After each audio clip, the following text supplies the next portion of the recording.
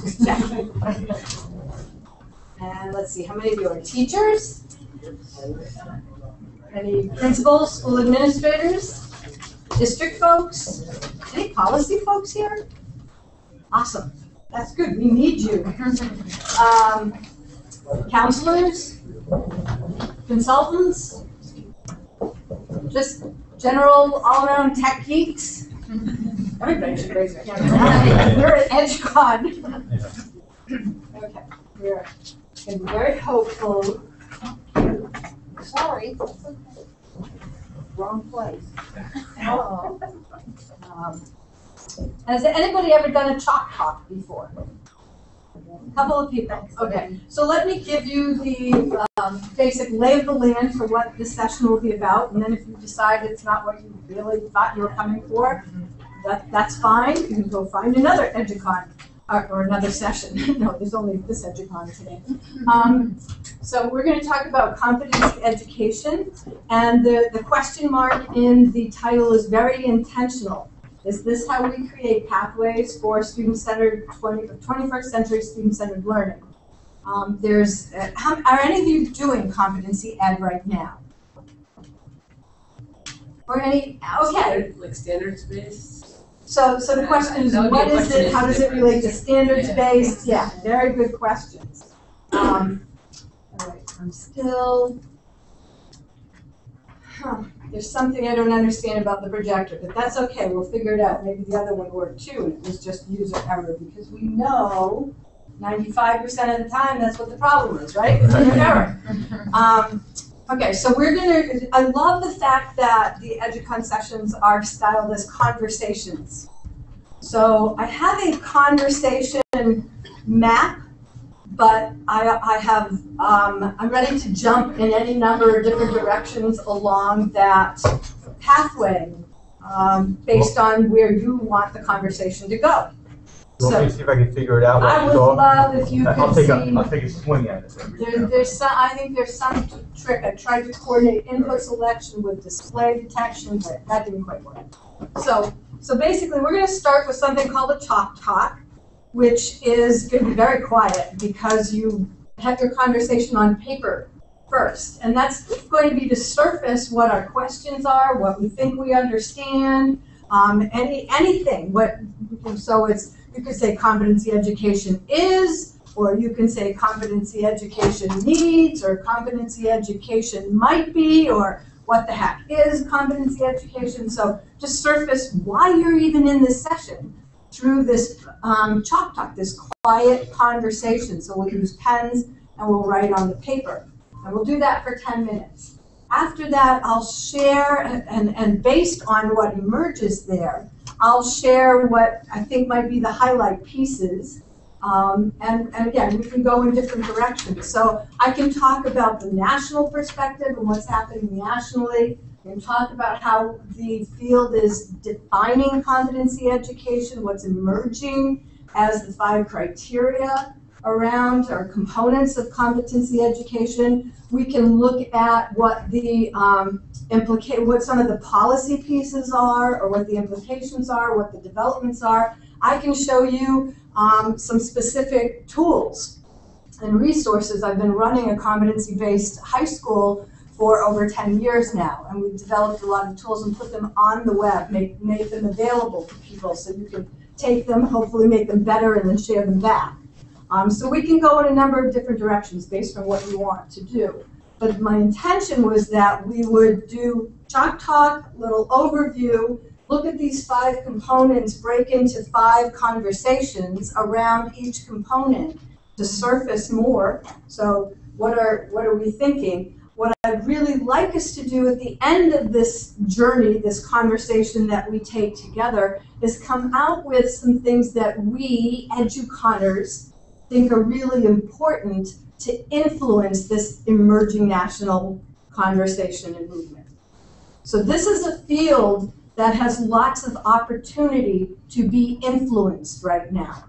And I thought, what better place to decide what influence we want to have than EduCon. So that's the basic sort of rough roadmap. And I hope you're comfortable shaping it with me, so. Next time you want to take over my computer and just and that's okay too. Yeah, so there's something we're missing, isn't there? The red lamp is blinking. I'm wondering whether it's a lamp. I was just looking for the manual. I know, it's doing it on that one too. Yeah, so I was just going to pull up the manual to see if it. They could all be coming from the dead lamp room, I don't know. All right, so with chalk talk, do you have any questions? Any questions before we start? Let me explain what the chalk talk is. So essentially, the chalk talk, as I said, there's a statement up here, and we're going to huddle around this. There are a number of us, so we'll huddle around here. And there are a number of different markers. I also have some colored pens. It'll be a little harder to see the colored pen, but it gives us more opportunity for more people to write. And you'll just come up and start writing, and you can respond to each other's comments. You can draw arrows to connect comments. So if somebody puts something up on one side and there's something up over here, or if you write a comment, you can connect them. So we're going to have a visual conversation. All right, and we'll do that for about 10 minutes. There are enough of us that 10 minutes should be good. If we had all day, we'd take longer, but 10 minutes should be good to at least surface. It'll probably take you 2 to 3 to get started. So, okay? So come join me up here at the board, and feel free to take a marker or a pen, and we'll go till 10:20 SLA time. Sorry, help me. It's not even emitting the light. So. Right, this one was doing the same thing. Yeah. Oh, and I was getting all the way with my balls. Yeah. So I'm just going to troubleshoot it and just get it short. All right. I'm just Yeah. going to get the manual because, you know, I know something, this- yeah. something maybe is The same can happen on the other one. Yeah. And then I'll see if I can find it.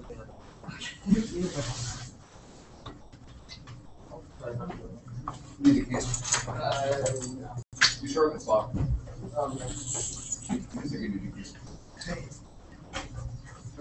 What's your name? Right. Brian, okay.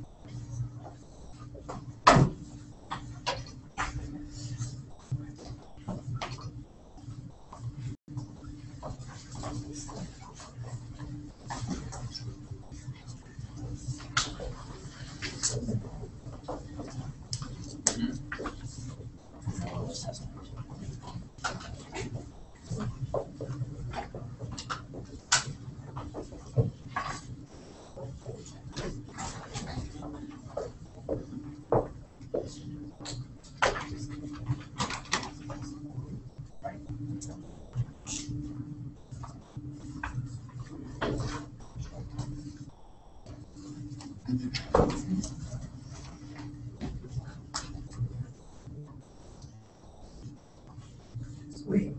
That's not how Chop Talk's supposed to go.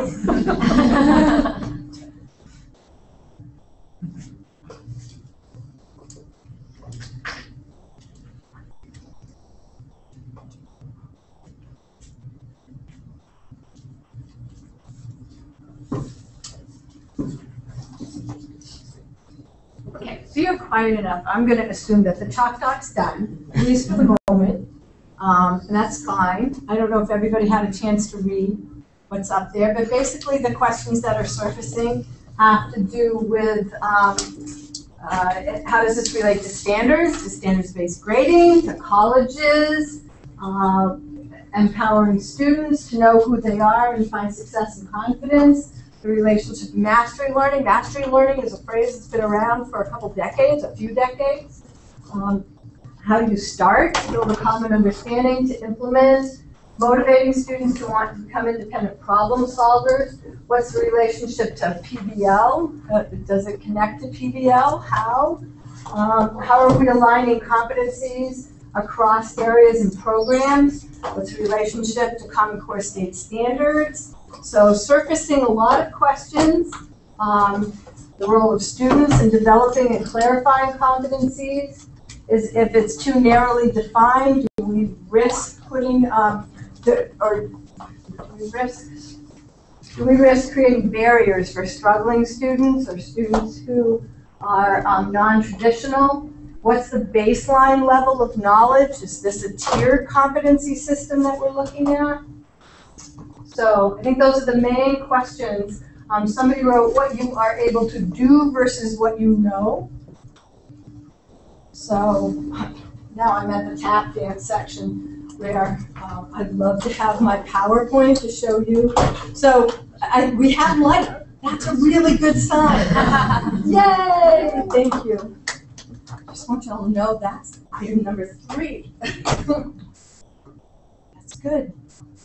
Super, thank you. Do you want to take these 2 with you? Sure, let me just You know, color's nice, but image is most important. So that's what I got. I would make that work. Thank you. Okay, so our colors are off. We don't care, do we? No. Great. So, yes. All right. So clearly, we're using the projectors that have a little bit of non-traditional to them. We'll just say that. Can you see this okay? Do you need me to raise it up? Basically, all right. Okay. So we've had several other people come in. So just to clarify again and to sort of regroup there, I'll stand where the camera can see me. We've begun with a talk, just surfacing what we know and understand, what our questions are about competency education. I'm going to give you a quick overview. Actually, I have a little video clip for you. Okay, so go to that. Our buddies. I've got an idea that's going to straighten everything out. No, you don't smoke. Listen to me. You've caused me enough trouble. Listen, I don't mean any more. I'm sorry. I'm very busy here in the kitchen. Help out now. Do your work. Don't do mine. Put it down. I don't think you're ready in with the towels or something. No, smoke. Don't. Oh, come on. One don't. I can't afford it. I just make 28 of these things. I mean, I do all the 7 offices. I got feed. And I got just enough to give them. 13 apiece. You what? 13 apiece. 13 apiece? Yeah, you 7 offices. Yeah, each gets 13. Well, you only got 28. That's right. I got $28 and 7, 13. I get it. 7 13s is 28. Yeah. That's ridiculous. It's gotta be right. 7 times 4 is 28, not 7 times 13. 7 times 4 is 28. Sure. 7 times 4 is 28. Must go to a cheap school. I mean, 7 times 13 is 28. That's ridiculous. Yeah, figure it out. What's the matter with you? I got this all figured out. Don't get it. You have? Yeah, I figured it out myself. Prove that to me. I got it. Don't worry. It's ridiculous. Got it. Oh, come. It's not ridiculous. No sense to your argument. That's so. Go ahead. Yes, sir. Now, there were 7 officers. That's right. There's a 7. Now I'm going to divide and prove it to you. Now, 28 dollars. $28. Now, wait a minute. You claim the 7 goes into 28 13 times? Prove it to me. Now, 7 to 2. What do you mean 7 to 2? 7 will not put to 2, no matter how much you try. We know that. You couldn't even push that big 7 times. So does my dad. Therefore, we can't use it too. What are you going to do with it? I'm going to let Dizzy hold it. Dizzy, you hold that 2 for me, will you, please? Thank you. I'll use it later. What is this all about? Now, 7 to 8, 1. One. Now, we're going to carry the 7. Carry the We're 7. going to carry the 7. Carry it. It's got a little heavy, so I'll put it right down there. 7 from 8, 1. 1. Now, a minute ago, we didn't use it 2. What do you mean? We're going to use it now. Use it. Listen, give me back the 2. Thanks. Put it right down there. So, see? Now, 7 to 21? 3 times. 3 times. 7, 28, 30. Oh, no, wait a minute. Come here. You ever go to school, stupid? Yeah, I come out the same way. Oh, never mind that. Multiply this. Yeah. Put down 13 up there. Down 13? Yes. Now, you claim that each officer gets $13. Now, Now, wait a minute. I have 7 officers. Put down 7. 7. Draw a line. Sure. Now, 7 times 13 is what? 28. Prove it. 7 times 3. 21. 7 times 1. 7. 7 and 1. 8. 2. Oh, no, come on. Well, it shouldn't come out right. It's got to come out right or I go on the break. Yeah, I know. Just a minute. We add this up. Put down 13 7 times. We'll add it up. That'll Add straighten one. us out. 2, 3, 4, 5, 6. No, wait a minute. Oh, I forgot dynamite. Yes. I don't want to forget dynamite. No, there's 7 officers. Now we're getting. Now, you claim all this added up amounts to what? 28. Give me the chalk. No, you take a slap and come out right. Sure. There's something wrong here. 3, 6, 9, 12, 15, 18, 21. 22, 23, 24, 25, 26, 27, 28. Oh. See? So, does he know his basic math facts? I mean, basic multiplication? Single digit? What's he missing? Missing place value. That's the piece that's got him confused. You might say the process, but the algorithm, how do you do long division or whatever, but what he's missing is the concept of place value. So he has knowledge, but he can't apply it in a real life setting. And that's what competency is basically about. The ability to apply, well, at my school we say the ability to apply, document, and defend your learning so you can use it in later settings. And there's a whole, the iceberg, if you were there last night when they showed, when the president of the Franklin Institute showed the iceberg that's there. So the whole iceberg behind saying kids need to be able to use the knowledge that they get is huge. Grading comes in, roles are in there, what's the relationship of the curriculum to students' learning. There's a whole bunch of stuff in there. But basically we know what we want when our kids graduate is for them to be able to use what they've learned in school in effective manners, not in manners that will get them sent to the brig, which is where he's going, okay, clearly. So I have this as a handout. I just want you to know that QED's theory of change, if we really want all of our students to flourish and achieve the high levels, then we believe we need cultures of transformational learning, where first and foremost we're creating competency-based learning pathways and learning opportunities. And so that's what we're going to unpack today. But as the talk hints at, there are other elements that come into that, which is knowing and embracing each student's strengths, challenges, passions, and abilities. We are in an incredible time right now of explosion of understanding how the brain works. The brain is where learning really is seated in a lot of respects, even though there's body memory and this other stuff. The brain is the seat of the learning. It's what our jobs are about and what we know. So neuroscientists have lots of arguments about what you can and can't apply to education, but they are all in agreement about one fact.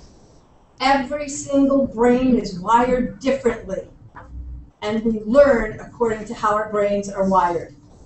So to think that we can do one method of instruction and have every student learn, we know we have to give that one up. So competency-based learning is a piece of getting at that, but we have to know who our students are. We believe that we have to intentionally design for student agency, for them to be able to act on, to use the knowledge that they're developing, and coaching and addressing habits of mind and being.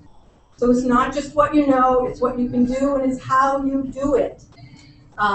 Cultivating communities of collaboration and partnership, both inside and outside of school. SLA is just a perfect exemplar of that, with their many collaborations and their partnership with Franklin Institute, and embedding these practices in laboratories of democratic practice. So our students understand how to have disagreements, how to impact the decisions that shape their lives. So these are all the pieces of what undergirds the way I'm looking at competency-based education, just to let you know that.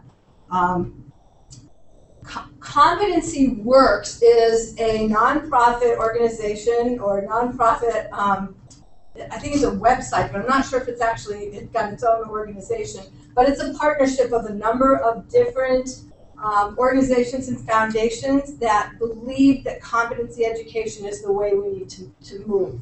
I'm from New Hampshire. New Hampshire was the first state in the country to change state policy, state regs. In 2005, the New Hampshire legislature changed our minimum standards to say that all students would graduate based on competency. So that meant that no longer was it seat time. In effect, the New Hampshire legislature threw out the Carnegie unit, which is based on the number of minutes that a kid spends in class and get whatever grade that school deems is passing. So the New Hampshire legislature said by 2008, all students would be graduating based on attainment of competency of course standards. It's 2013 and we're still trying to figure out how to do that. So don't get me wrong. Sometimes policy happens first and then practice follows. Sometimes practice happens and policy follows, and we're seeing a variety of that around the country. So at this point in time, there are a number of other states that are looking to follow suit. Some already have, some will. Pennsylvania just published a report, and it's on, you can get the link from the Competency Works page, where Pennsylvania is looking to go competency-based graduation. What that looks like and means will play out in different ways in different states, but they're big conversations. The National Governors Association is 100% behind this. The CCSSO, the school, I never say it right, Chief State School Officers is anyway what I'm talking about. So these are all of your superintendents, the state superintendents coming together. They're 100% behind competence. I shouldn't say, maybe 95%. Anyway, they're moving competence-based education in some big ways. So there are a lot of organizations and foundations supporting this. So out of Competency Works is, how do you say that? There's no apostrophe S on that. All right, so my grammar is going to not be as competent as I would like it to be. But a few people, one being Chris Sturgis from MedicineNet, and Susan Patrick, who is the CEO of INACOL, the International Association for K-12 online learning, have done some research and reports over the last couple of years saying it's not about time, it's about the learning. And they, Chris in particular, has been really working to pull together the ideas of what competency is.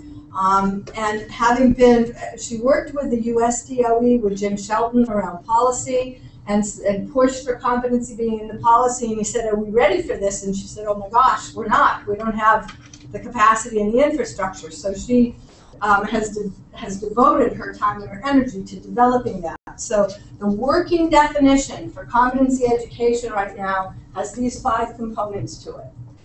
So students advance upon mastery. Each one of these components you're going to say, okay, so what does that mean? Right? There's unpacking that needs to take place all the way along the line. Bless you.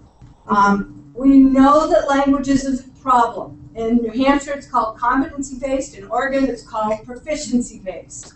Someplace else, it might be called standards-based, but we will talk a little about the relationship between standards and competencies. Competencies include explicit, measurable, transferable, learning objectives that empower students. This was a year's worth of work to fine-tune these, and they're still being fine-tuned. So, assessment is meaningful and a positive learning experience for students. So assessment is a positive learning experience. Assessment is not just what happens at the end of the learning, but this is assessment of and for learning as well. Students receive timely, differentiated support based on their individual learning needs. We cannot risk further losing our non-traditional students or our struggling students. In fact, what we need to do is know them better so we can leverage their strengths and stop focusing on their challenges. We've got to move out of the deficit-based model in education. And learning outcomes emphasize competencies that include application and creation of knowledge, along with the development of important skills and dispositions. So a lot of implications in those statements.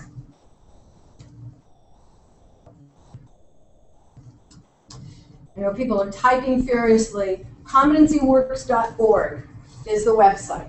And there's a blog, and they're looking for perspective. We're looking for the conversation, and they're putting lots of resources together up there, and I'll show other resources while we're at it. So I want to do a check-in with you. As I said, for those of you who were here in the beginning, I'm ready to take our conversational pathway in a number of different directions. But what I have planned as the next step was that we'd have 5 groups, each take one of these and talk about, so what are the questions, what do you know, what do you like, what do you disagree with, and try to unpack it a bit. Because these are supposed to be conversations, not just me talking at you. I'd like to show you a visual that will rock your soul, as one of my teachers says. And I do have a handout for you. I can't send it to you electronically, it's not mine, but I did have permission to photocopy it. So I have a copy of it for you. So, okay, are you ready for this? I think it's way cool, but it takes a little time to unpack this. All right. So this comes from Robert Torres, who is one of the architects of Quest to Learn, and he's now at the Gates, Bill and Melinda Gates Foundation. And he works on a project that I work on that's called the Project Mastery. So Gates Foundation is very much behind the movement to competency-based education. And Robert's background is in gaming. And so he's very interested in what do we learn from how people engage with games and how they learn through games that we need to be paying attention to for schools and for students being able to be college and career and life ready. And so this is his unpacking of some of that. And basically what you have, this is sort of the arc through, right? But you have, it doesn't show up on here, but this is novice, apprentice, senior, and master. And it's on the paper. I'll make sure you get the papers. Okay, so these are stages of performance capabilities. And what I love is in our school, we say, here's my premise, that this is high school. When you graduate from high school, this is where you're at. And this then becomes what you do after high school. Because our premise is that you have to get the habits of mind and being established before you can really take off with the content. So there's a lot of wandering around, and so it's a little hard to see here, but there's a light gray path that is pretty wiggly. It goes through different things. The circles represent nodes of learning, so different learning experiences. A larger circle, so a darker circle, means more learning happened there, or there was a deeper experience. And then the squares represent artifacts of learning. And so his premise is that we wander around a bit, and it's not this. I mean, the basic premise in traditional school has been if this axis is time and this axis is knowledge, then it's a diagonal. But we know that's not true. Right? So this is basically looking at the idea that we're going to have some wandering. I love Tolkien's All Who Wander Are Not Lost. We're going to have some wandering that's going to consolidate learnings until we gradually consolidate them in ways that increase our ability to be masters of, to be proficient of. I know, there's a lot to, I'll hand out the papers so you have them too. So I will say that I personally take issue with this first statement. I think mastery is a lifelong pursuit. So if we have to wait until students master stuff, we're not going to get there. But so language might get in our way a little bit. But that's part of the conversation. So if you could do a, yes, that's just what I want, I can go along with it, or no, that's not really what I came here for. To the idea of moving into 5 conversations around and picking one of these to talk more deeply at your table or with a group of people as the next step. We'll give it 15 minutes. I suppose if you were this, you'd probably be heading out the door right now. Okay. Is there, and now you're saying, okay, so which table? We've got, I did set up 5 tables. 5, yes, my math is still working. My math is still working some.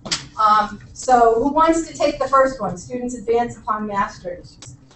Well, now that you said that. Yeah, I know. But you can say, yeah, that works for me. I mean, so my point is that it's really important that this be a conversation, a critical conversation, a critiquing toward something, not just being, you know, oh, we don't like this, but a critiquing that's productive.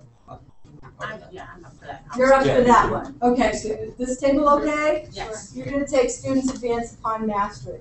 So you want to unpack it, you want to pose questions, you want to critique it. What does that mean? If you're online, you can go to competencyworks.org and take a look at some of the blogs and posts that are there, or resources to see if it helps inform your thinking. So competencies include explicit, measurable, transferable learning objectives that empower students. Part of what's embedded in here is this question of what's the relationship of competencies to standards. Right? Where does Common Core fit in here? Okay, so this table is going to take this second one. So if you're interested in that, come join them. Assessment is meaningful and a positive learning experience for students. This includes that question of, can a standardized paper and pencil test assess competency? Okay, so this table's playing that one, so come join them if you're interested. Students receive timely differentiated support based on individual learning needs. Got it, okay? Guess what? You're either staying for the conversation around learning outcomes, emphasize, so basically application and creation of knowledge, along with the development of important skills and dispositions, or you're going to move to a different table, okay? So, have at it, and I will pass out the couple of things that I showed you already. We'll do 15 minutes, so it's 10 about 11 seconds.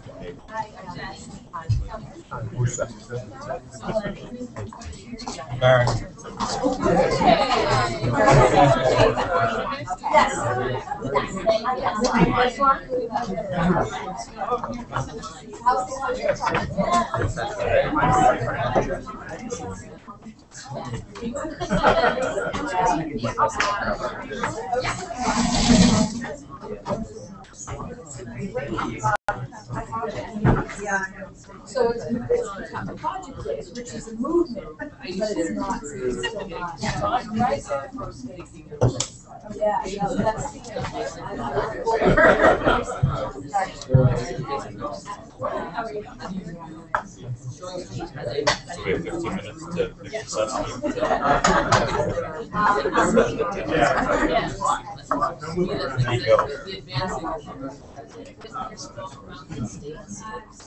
There you go. Yes.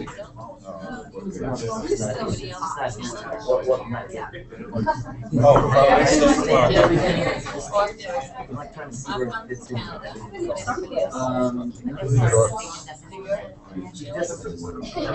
All the other stuff. I put it in the very same place. Yeah, exactly. Yes, you can take that. Right. Yeah, well, Chris is like that one person team shared, so I would work with her and just promoted on it. But usually Chris she was not lying. So we're just very lucky about her. We have a year 2000. Yeah, I want that. But it's hard stuff. Some problem. Like whether or not it's like the outcome is whether It's Big of a learning challenge. I saw that where. there's a whole, so I've done traditional school, transitional school, what I call it small, but it's intended. We always go but we assess the grades. So it's not in school. So we just have to take a figure, elbow to elbow. We assess on a pay student.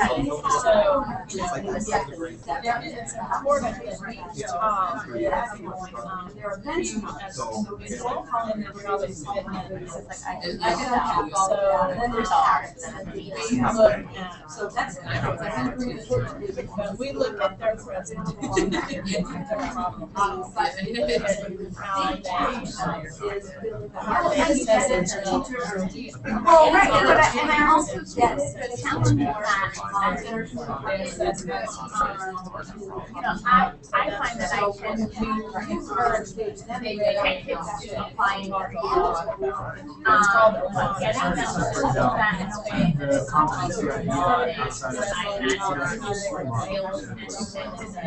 I think for me, that is a hard thing. Like they can make their learning better for students Because they're not collaborating. So we do a lot of I don't know. I don't know so much. If it's about like that's it's a long story. Right. Has a lot of good Sort of things. a piece of situation, you know what I mean, like that.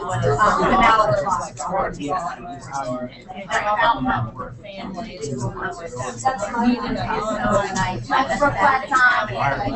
And we find out through that they learn how to so we meet Skype loads to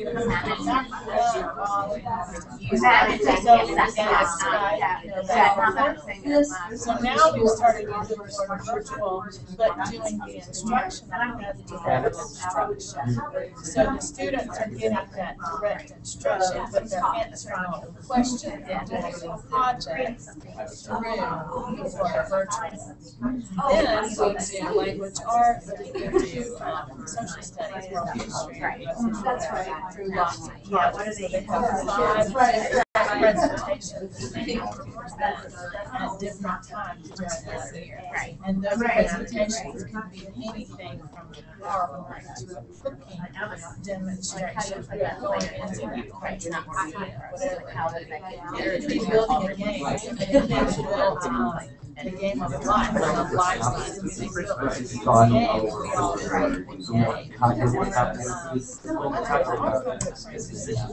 They assess each other, and they assess Writing is not just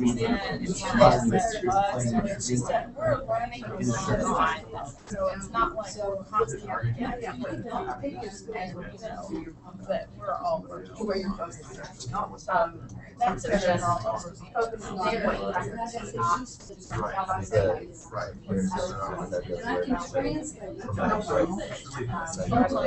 We have all different ages. It's kind of like all fourth grader, fifth grader, all the way to seniors.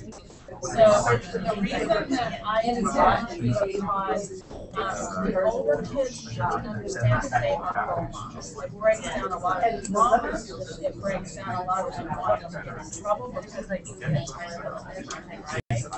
So, it's critical. It helps to stimulate that. So they're really learning so it's how they start to assess each other is they'll have questions and they'll have them. Yeah, and I think that's the trouble, you know, so I teach senior English grade, and so my group right now are they're writing them on and so I'm, you know, I'll write about details and what part of it is about They had a part of that project where they do that. and, you know, Did you feel that you did writing a couple of things that they are, where they were A lot of ways. successfully put together the world, this idea of mapping and sorting or whatever it's called. and then acquiring things? But at the same time, as the Research was done through and as intentional, they question, I sometimes find myself in their field, okay, do they know that? you know, And so I guess that's where and again, maybe it's about how did you work together some of those things at the same time, but here they are writing, you know, about a bunch of people, a lot of it's around Vegas, and they're all around LA, and it's all you're questioning, and if you're not then it's like, are they, so it's important that they are that's why I was sort of drawn to this idea that mastery is but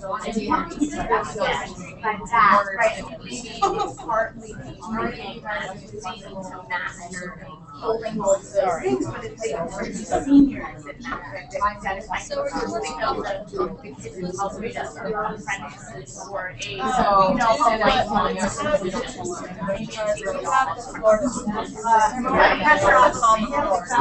yes. And so the children will take the next level of whatever the time we're and they have to think about themselves, empower themselves.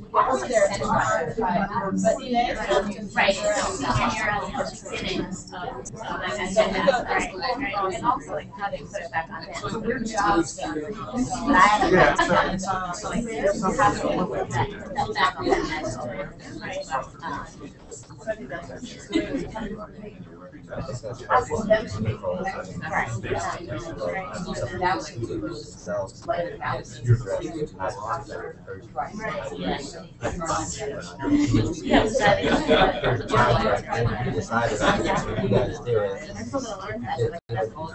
right, and they're like, yeah, just because they're in the reality, Alex, they don't have to be like, and so I think like, oh, they got that, right now we're up here now, That's gonna be a I'm just saying there's like, she's already found like,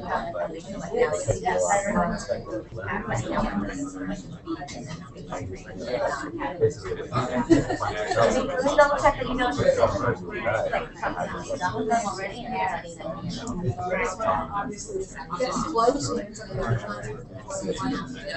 and semantic assessment can be done.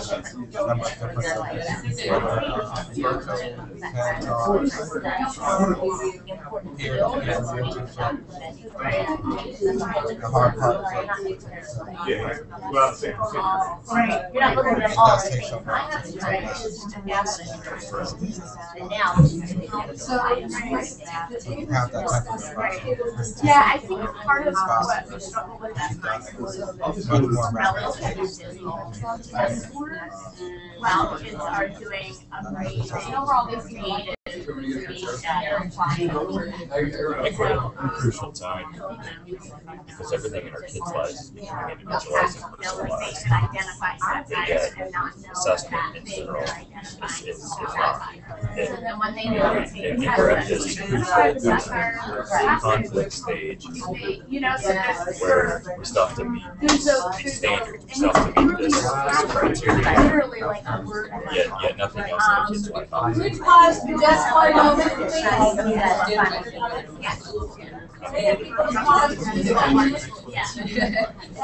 not even. Right, yeah, honestly. No, we can't apply. So I'm just doing a quick time check. You've got 3 minutes left in your conversation. If you could let me know if that's just the right amount of time or you want 2 to 5 more minutes to keep talking. 3 more minutes, okay? 5 more minutes, you'd like 5 more minutes? 5 more? Okay, 5 more minutes. We'll go till 5 up. So So we've got 8 minutes. right now, it's assessment of the revenue assessment for funding. And we've decided what it is that we're gonna assess before we even start. Whereas again, everything, I mean, I can have sheets now that have my name and my colors that have everything I want. When I go to education, I have no control, I have no choice, and I have no, and I think the schools that are doing some positive things in this area, I hope they've done. I should maybe stop thinking about it. I mean, I teach that, I teach to my mind. Isn't that what we're in the business of? It's helping you find your passion, helping you find your interests. Continue to have this back. I think we can change the system, but state assessments are the most unindividualized process. So how can we personalize it? How can we make it about? Where does the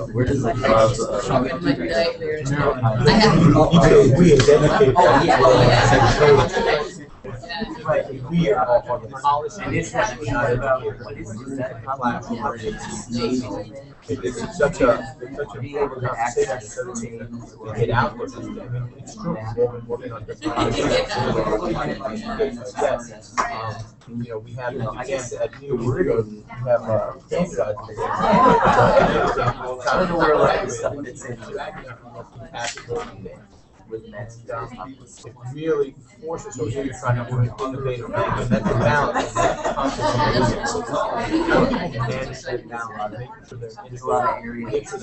All the things that we know good for kids, yes, putting them in a position to do well on this side, and demonstrate the level of mastery, per se. Are those Delicate balance, not that I have. were they We don't. Well, and I think if somebody's willing to take the risk and say, you know what, we are going to personalize it and let the chips fall where they may. If we get kids engaged in something that they're excited about, I think it's naive of us to think that they can reach levels of competency to pass the standards. I mean, really and truly, but there's also huge risk. Right? I mean, we do jobs over that. Schools with accreditation over that. But really and truly, I mean, I think we step back, it's common sense that if I get a kid excited about something, they get learning, they're going to be fine on the exam. But, yeah, you try it, you know? Really both.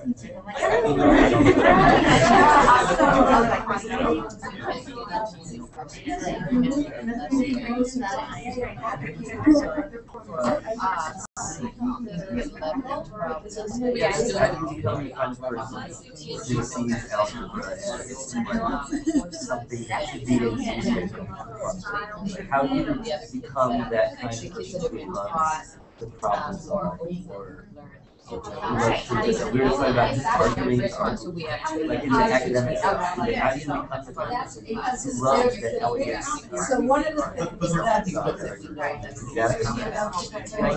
I'm not good with people that respect they're trying to having a good time, how to see it. And that's a great point because until higher ed, they're and I'm not blaming them, but right. Join the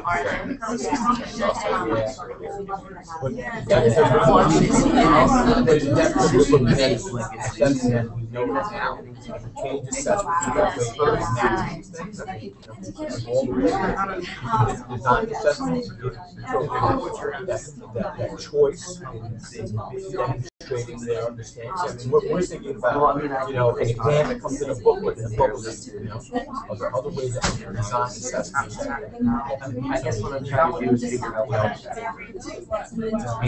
And like, where showing these things that, properly I and was trying to consistently come up all with these areas things of accomplished, setting and meeting long and short-term goals, holding up your end of your agreement with fellow students, connecting, timely communication with teachers, or staff, keeping up with peers, mindset, engaged, playing active role in group discussions, being proactive in group work outside the class time, learn what we can do for each one, and that class gets to choose and doesn't. So there's three different competencies, and that's how it is very important that they choose themselves.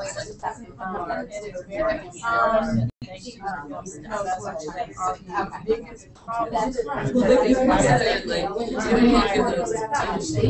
That's where our problem is. I don't know. It's just somehow come together.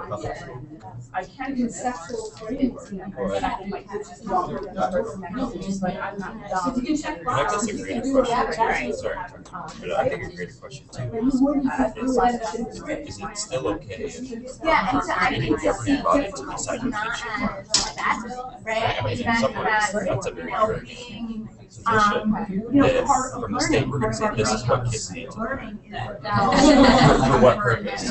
And I know it goes back to having a common school, having a common learning purpose. Are we past that? Haven't we moved past that as a society? Common core, I mean, And it's that's going all better. better. That seems to be going backwards because how much of what you learn in school do you still use? Now, I'm not saying that there can't be some basic skills taught, but we've wasted a lot of time in school learning things that we never use again. Some people say that the manufactured price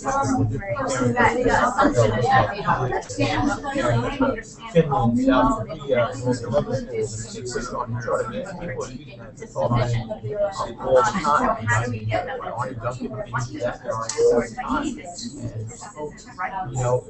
I think in a lot of ways, people are worried because they're looking at where we are, and also producing enough engineers, producing enough talent in this country in order to meet the needs of 21st century. What are they using to measure?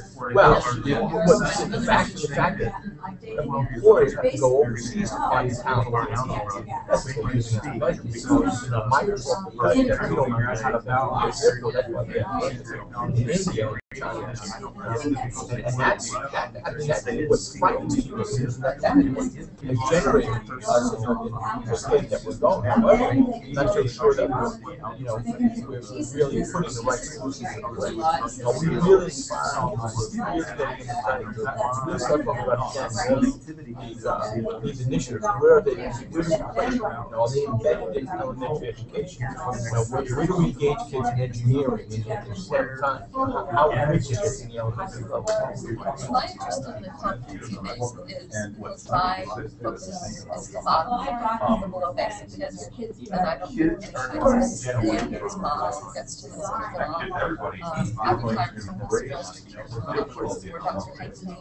I think one of the things I love, Grant says that my job is just I love what he says, if I said so I have dropped the things on technology solutions and I help myself contract with the district to look at kids who are Why would I have or something? It doesn't apply to me.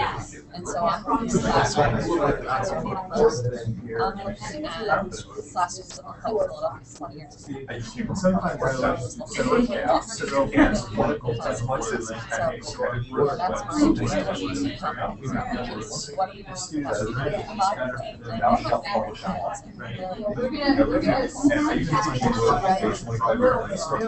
Okay, so I'm gonna ask you to finish the thought that you're on. So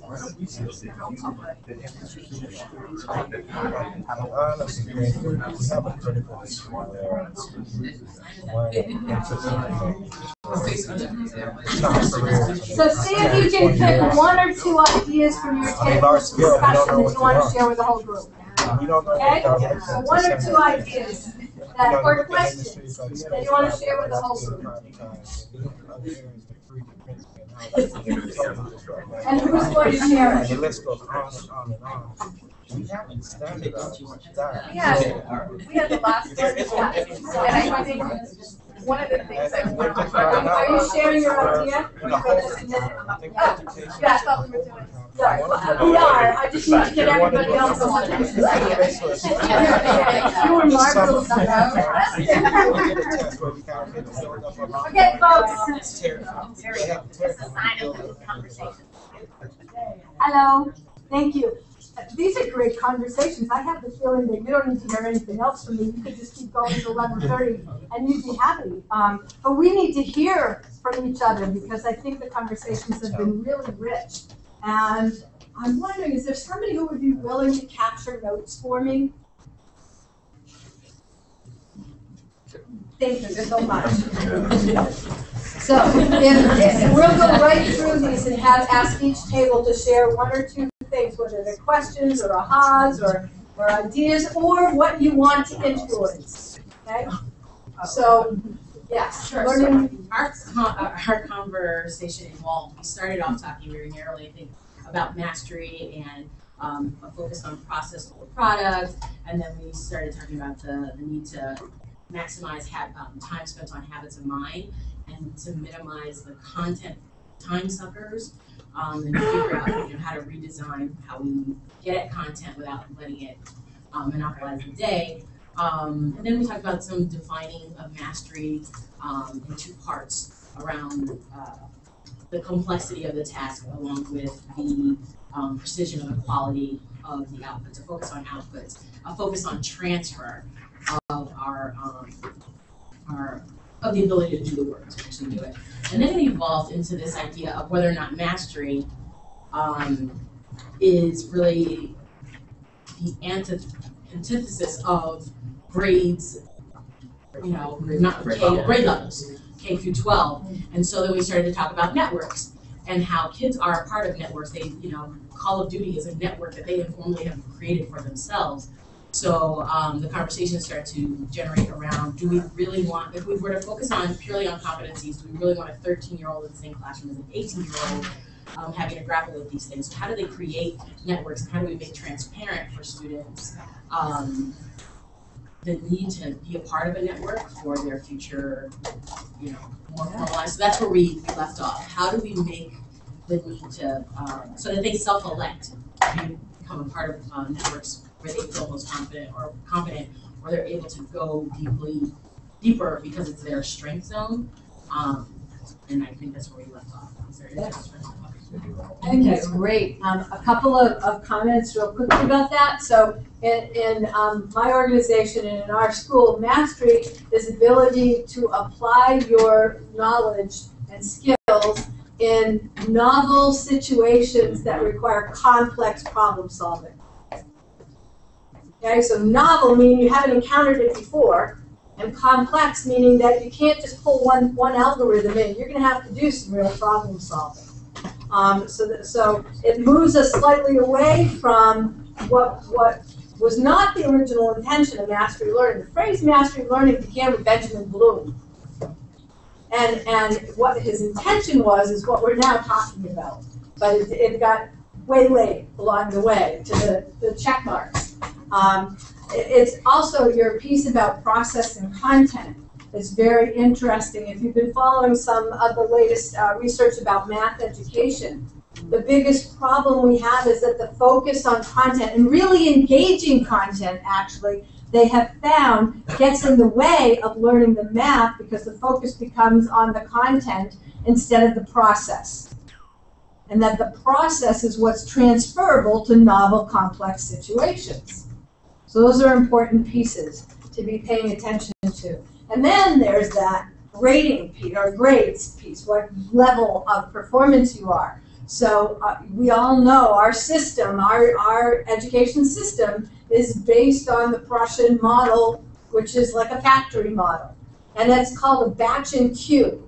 If you follow, and if you have any background at all with business and continuous quality improvement, batch and queue is when you take a bunch of things together and you put them through the same process, and at the end of the same process, you look and see, do they meet standards? This one didn't, okay, you take it back and put it through the same, what does that sound like? That's what we do every year to our kids, okay? So what manufacturing has learned, like decades ago, is batch and queue is horribly inefficient. Not to mention what it does to our kids and their self-concept of themselves and their engagement in learning. But what we need to do is continuous flow, which is just what it sounds like. As you meet the standards, the benchmarks along the way, you keep moving. And that has tremendous implications for the structures of our institutions. Because our institutions are structured on an assumption that an age-based cohort is the right way to do it. And Malcolm Gladwell, well actually, I think it's in Outliers, he completely debunks the idea of the age-based cohort. Because we've got kids who come in that are the oldest and they're always the best. And there are kids in each age-based cohort that are the youngest and they're always a bit struggling one way or another. So those are important points, so thank you. Explicit, measurable, transferable learning objectives. Yeah, and I think you led really well into what we were talking about. We were talking about this idea that how do we avoid, with this need for those objectives, people just simplifying it into a checklist of, here's all the different isolated great pieces of knowledge and skill that you need to build to this competency. So, and then all of a sudden we think that skill plus skill plus skill equals competency, which is not the case. And so we were talking about the need to kind of like blow up the current structure of schooling in order to make sure that it doesn't devolve to that, because this idea is not that, but I've seen it happen to that. So that's kind of where, if we didn't come to any brilliant conclusions, I would say, but I think that was where we were. There's a little conversation here about the relationship to Common Core state standards and testing. Okay, so a couple of points is Common Core state standards themselves have performance objectives. So they asked for application. They called for application. But of course, how are we going to measure Common Core state standards? Through standardized tests that are at best a proxy for, but no measurement, no direct measurement of performance. And they're age-based. Okay? So there are some challenges in there. I'm going to put a plug in for Grant Wiggins' work, because this guy has had this down for like 3 decades, if not longer. When he talks about understanding, and he talks about authentic education, and he talks about meaningful performances, that whether they're simulations or their real world, they ask students to apply their knowledge in important and powerful ways to complex situations that have meaning for the students. So there are instructional design models that move you toward that. They're just not the ones we've been typically using. Assessment is meaningful. I guess I led into that one too, didn't I? That's assessment. Is this table? We just talked a little bit about the difficulty and the frustration with assessment being driven by state entities or government entities, and the conflict that creates with individualized learning, and how we don't have answers for that. But we kind of talked a little bit about that conflict and where we can go with it. Essentially, like it's not just batched by age, but it's also by, even if you had all of the students taking the same standardized test, even if they were, 8th grade, 7th grade, 6th graders, they're still taking the same test. So how do you individualize that actual assessment? Just like he was mentioning how the real world is very individualized right now. And then how do you standardize that so that way some person in one state can compare it to how somebody else performs in another state or various parts of the state too? And what does that look like? And we'd also like, while we're having our wish list, we'd also like higher ed to change too. Oh, yes, yes. So that, So higher ed is a question that we have. Well, because higher ed really wants standardized assessments so they can compare kids. So how do we continue to personalize while still meeting all the demands? So there's some really important pieces in here that are at the core of assessment literacy. Okay? So the standardized tests that allow us to compare across states tell us nothing about the individual. They were not designed to tell us anything about the individual. And that we conflate that, we confuse that. We confuse that in our schools. We confuse that in this idea that teacher evaluation is going to be based on standardized test results. The standardized tests that are at the state level are designed to measure effectiveness of programs. That's a very different thing. They're designed to throw out, so that's another piece, just by being norm referenced instead of criterion referenced, you are changing the measurement purpose, right? Norm reference means that there's always a bell curve, always. And if too many kids get something right, they throw the question out. It makes our job a little bit like a Sisyphean kind of, right? Because if we get all of our kids to the point where they can answer the question, they're going to throw the question out. But there are other measures, whether it's Ames Web or NWEA's measures of academic progress, the computer adaptive tests that give you information about the student's instructional level.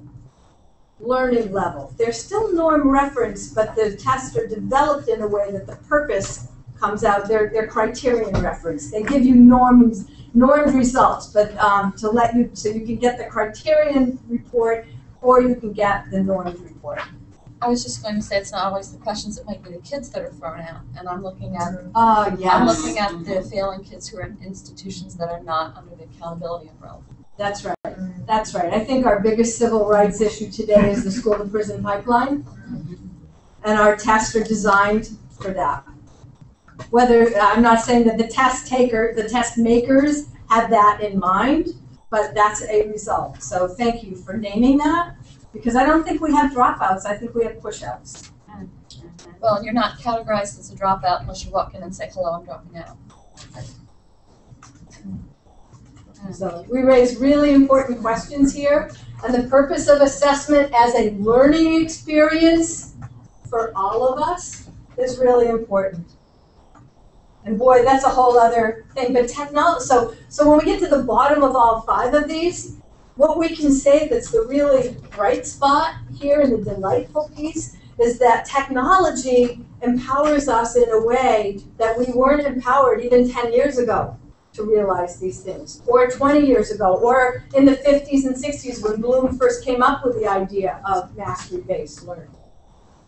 We can do assessment now in ways we couldn't before because of technology. I think some private schools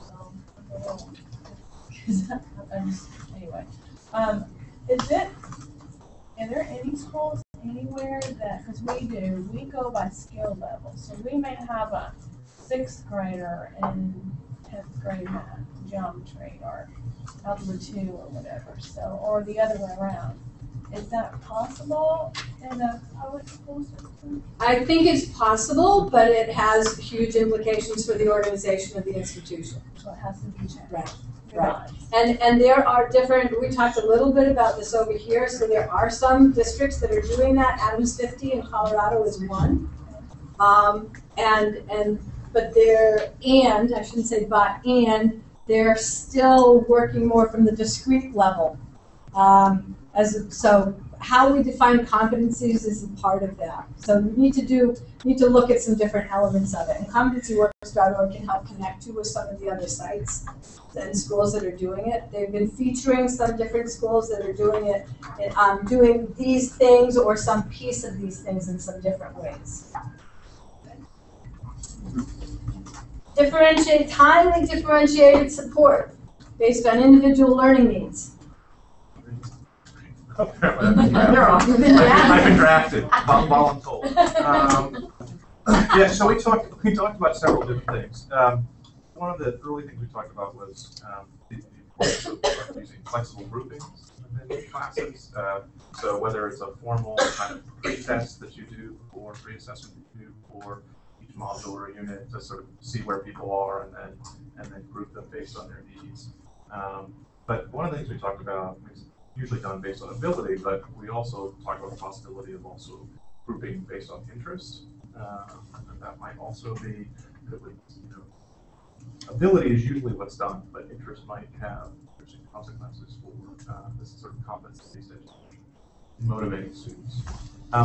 We also had some questions about where that support would be identified and at what level, right?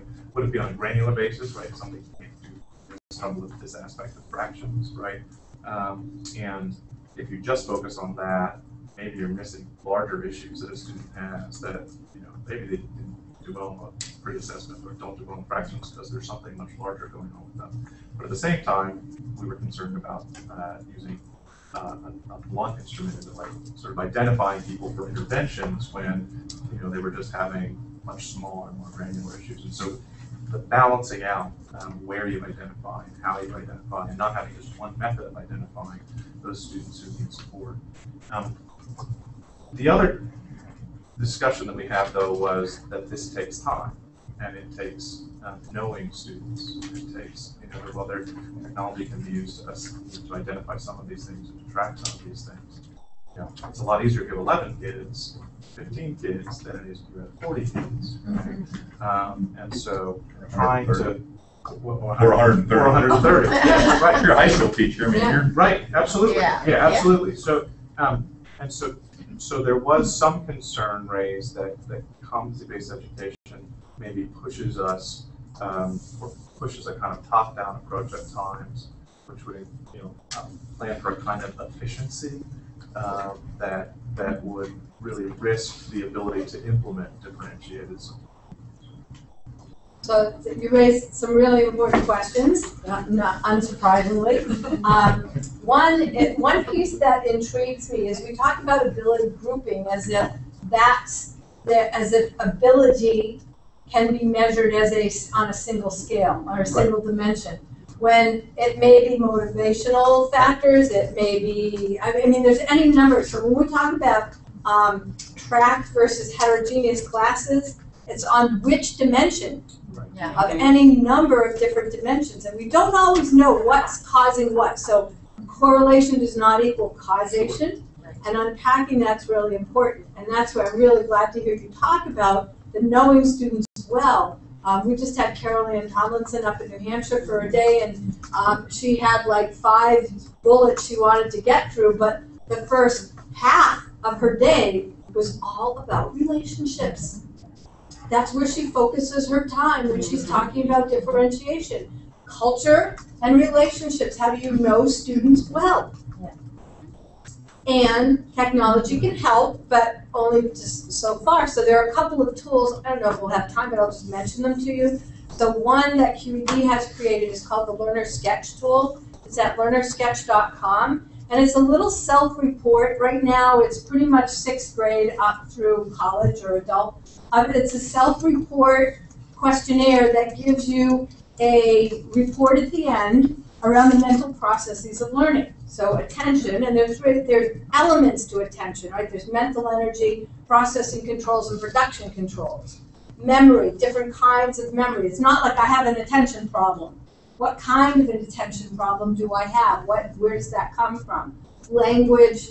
So there's 8 different sort of constructs. It's a framework around the neurodevelopmental processes of learning. So a student can get an individual report with strategies And we're working to add the strategies for leveraging strengths, not just strategies for addressing weaknesses, because we need to do both. And we hope to roll out soon. We've been piloting a place where teachers can get an aggregate view, can look at their group of students and get teaching instructions. So you can see some of those things. If you go to learnersketch.com, select demo facility, put in your email, you can either take the learner sketch, or there'll be a red bar across the top that says go to results page. If you go there, you can see the teaching strategies. So that's one tool that helps us get some information based on students' perception to look at how we're approaching differentiation.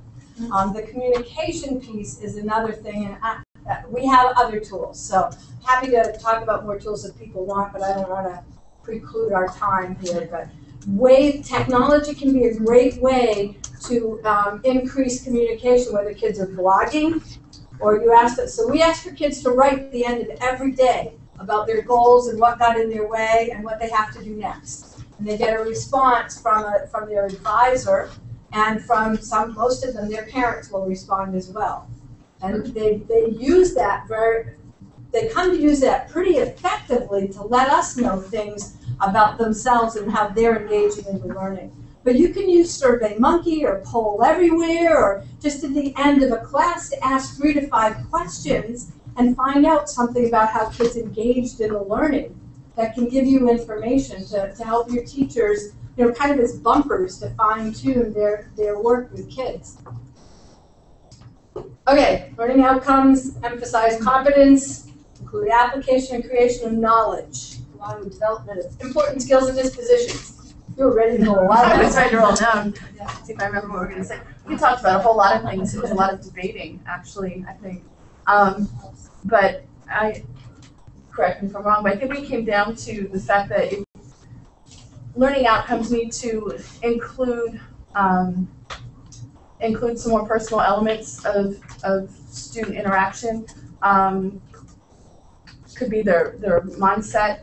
Do they see failures as a way to learn, or do they see failure as failure? Are we teaching them ways to make connections with things they already know in order to understand the points you're trying to get across to them? And that would lead to application and creation of knowledge. They're not going to be able to go further until they can make those connections, and then also finding ways to tap into the things that they're already passionate about, and knowing that you can get whatever it is you're trying, whatever learning outcomes you want, if you can allow the flexibility for the kids to achieve those through some disjointed interest that they have. If they're interested in this topic, but can work through a project to achieve the learning outcome that you need, that increases their enthusiasm and interest in success and that sort of thing. Is there anything? Yeah, if you walk around, if you were here yesterday and you saw students' different projects, they had learning outcomes, right, that included the application of creation. So they're benchmarks. They talked about their benchmarks. And some of their benchmarks are pretty defined, and some of their benchmarks are more open, where the teacher says you have to include these pieces. But how you focus it and what you do it on is up to you. So there's this, it reminds me of the leadership thing about tight, loose. Being tight on and clear on what our criteria are and our expectations, and loose on how students get there. One of the additional sort of pieces that's moving in conjunction with competency-based learning is extended or expanded learning opportunities. And what we're working on there is to develop criteria. So with extended or expanded learning opportunities, kids can learn anywhere. But they have to have some assessment that connects to what the expectations were. So what we're working on is, and let me, I haven't said this for a few weeks, so I want to say it right, a set of common criteria, common scoring guides or common rubrics for uncommon assessment of uncommon learning. They're not all reading the same book. They're not all doing the same project. So there's going to be some different criteria that have to be applied, not different criteria, but different assessments, because how you assess a paper versus a project versus a performance, whatever, but common scoring. So there are those set criteria. And we've developed a set of 4. If you go to beyondclassroom.org, there's a website with a variety of resources that we've developed for extended learning opportunities, and includes 4 rubrics that are intended to be just that. Common scoring guides for uncommon assessment of uncommon learning, and they look at research, reflection, product, and presentation. I'm sorry, where is it again? Beyondclassroom.org. Thank you. Yeah. I think something else that we talked about that maybe like an untapped kind of thing is like we had a kind of a long discussion around like the skills and dispositions and like how does that fit in and like how do you measure that when you're, you know, measuring like content learning and you're measuring, you know, all these other things, like how do you measure that they were able to successfully collaborate, or like what does that look like, and how, and you know, you're saying like how do you do that without working 24 hours a day, like what does that streamlining look like that you are assessing all of those things and give opportunities. And there are some different versions. I mean, Costa and Calic have got some great stuff out there on that. We need to just continue to develop, so we're including mindset, perseverance, resilience, that kind of stuff. If you go, I'm throwing out one more website. Some of these websites are on this little card you're welcome to get, but if you go to MC2, M as in Mary, C Charlie, the number 2, school.wikispaces.com. We have rubrics up there for 18 habits and dispositions. It includes collaboration, self-direction, ownership, curiosity and wonder, problem solving. I'm not saying they're perfect. You'll want to make them your own. If you make them better, please let us know. Yes, sir. I think I was looking at this from like a beginner's mind. So I was like, a lot of what I was saying was just, I'm curious, like how would you describe, like how would you define dispositions? And that I kind of like, I thought I knew what that was, but I wasn't quite sure. So I think disposition might be curiosity, right? So you have a disposition toward being curious. So like in the psychological sense, really a disposition is like, it's not a personality trait, it's not fixed. That's right. It's learned, however, it's not a skill. That's right. Okay. I think persistence is a disposition. You know, it's that growth mindset instead of fixed mindset. Empathy? Empathy can actually absolutely be a taught disposition. And I guess my follow-up question is like, how do we make that value? Because we all recognize that those are skills that kids need, but that's not tested on the New Jersey apps. And so like, how do we change the mindset? It's like, we have this kind of mindset in here, but how do we expand that to like, that's also valued and That's absolutely perfect because we've got 5 minutes left and we need to think about what do we want to influence. Right. So there's an influence that we want. We want to value dispositions, but we don't want to conflate them with the grades. Right. So right now we've got teachers conflating those things. If you're nice in my class, I'll give you an A. Mm-hmm. Right? If you don't talk back, you get an A or something like that. So one thing is we want more quality criteria and assessment, let's not say evaluation, assessment of coach and training and coaching around dispositions, things that make a difference for the long term. What else do we want to influence here? Yes, sir. This is sort of, I had this question earlier, but it also relates to a possible influence. You mentioned assessment as a positive learning experience for the student. Yeah. So is there any, like, can you kind of like give us like some research to look at for that? Is there any research on like the cognitive benefits of the actual assessment itself? Yes. Dylan and Willem is the best place to start. Inside the black box. So they've got some more up-to-date stuff. I think Gusky has done some really good work on that, Thomas Gusky, but there's a lot of good stuff out there. And I still come back to Grant Wiggins. You know, he's got years of talking about assess. So the book that I like the best is Educative Assessment. Do I say that right? It's big and it's beautiful. It's not new, but it's a fantastic, fantastic book. And just the title, Educative Assessment, is assessment as learning. You know, one thing that often gets criticized, and it's something that I think it's important to do, is we talked about measuring social skills in that, and I'm a cooperative learning trainer in my district, and one of the things that I really espouse is that you front load things in the beginning of your year. You teach kids, you spend time not worrying more about your content, you teach kids how to work together. You put T-charts on the board with different skills. What does it look like? What does it sound like? In addition to that, having kids having a part in what the rubrics have in them. Right. You know, here's three, and this is assessment literacy 101. You know, you pass out, here's 3 good copies, here's 3 bad copies. What do you want on your project? What do you want to do? And when they really have a say in those rubrics, they tend to get more excited about doing it, get better at it.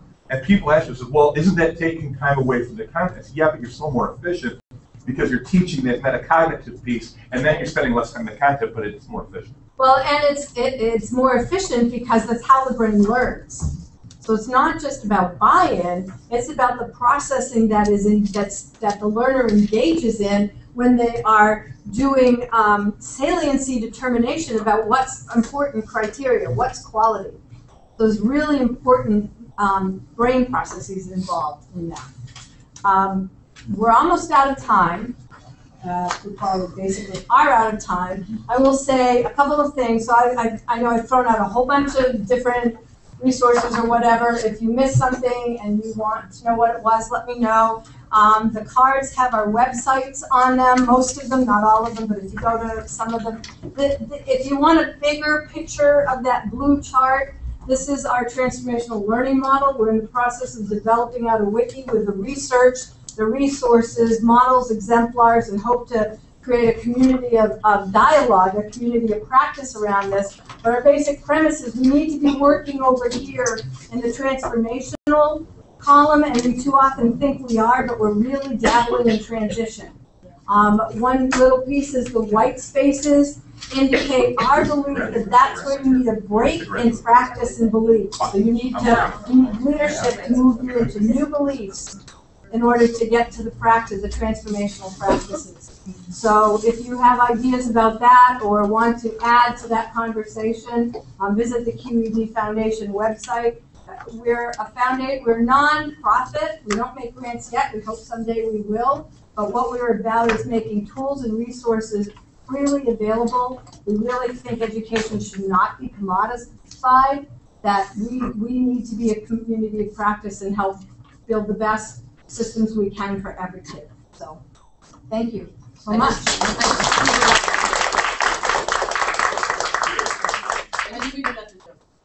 Okay, great. Thank you. Thank you. That's fantastic. I would love it. Thanks.